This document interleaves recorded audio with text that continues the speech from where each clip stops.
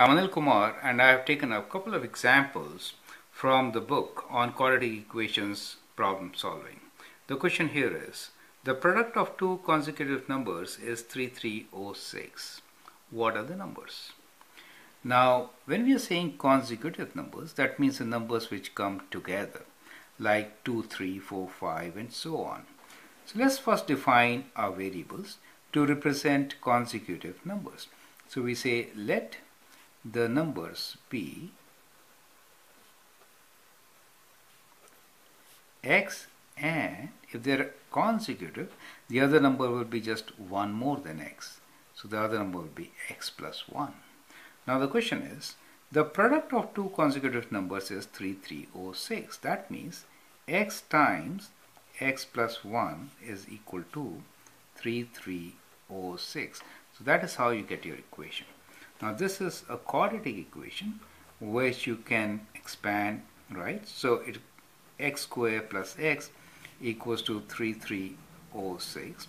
Bring the terms together, x squared plus x minus 3306 equals to 0. And then you can find the solution for this equation. Now, since the two numbers are very close, we can approximately get the solution by finding square root of 3306.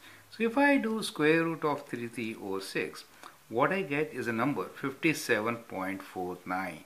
So that kind of gives us a hint that the answer could be 57 and 58, right? Since square root is kind of like that. So that is kind of a hint for you to get the answer. Now the idea is how to get the answer otherwise. So now the technique is you could either factor. Now since we know that by square rooting that these two numbers when multiplied gives you 3306, and we need difference or sum of these numbers as plus 1, that means we can take the bigger number as positive and the smaller number as negative. So I can actually factor this, and I can write this as x minus 57 times x plus 58. Do you see that?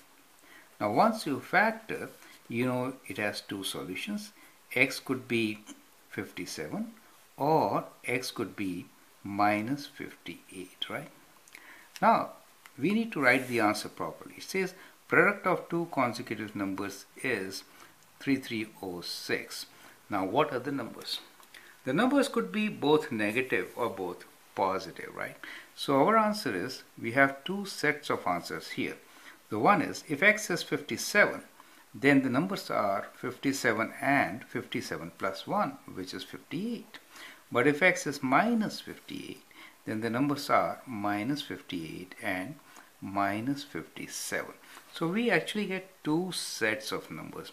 And this is for my students to understand that in this question, we are not saying integers or anything, nor are we saying natural numbers. So you should actually report both the answer. That's the idea, right? Now those of you for whom like we just factored using this technique, so that gave us a hint that which two numbers to take so that we get product as equal to 3306 with a negative sign, correct? And sum as 1. So that's a good technique, just to square root and then do it. Or for others who know the quadratic formula, they can actually apply the quadratic formula and then find the answer, right? So, but I hope this square root technique is a very good technique to apply and share. I hope that helps.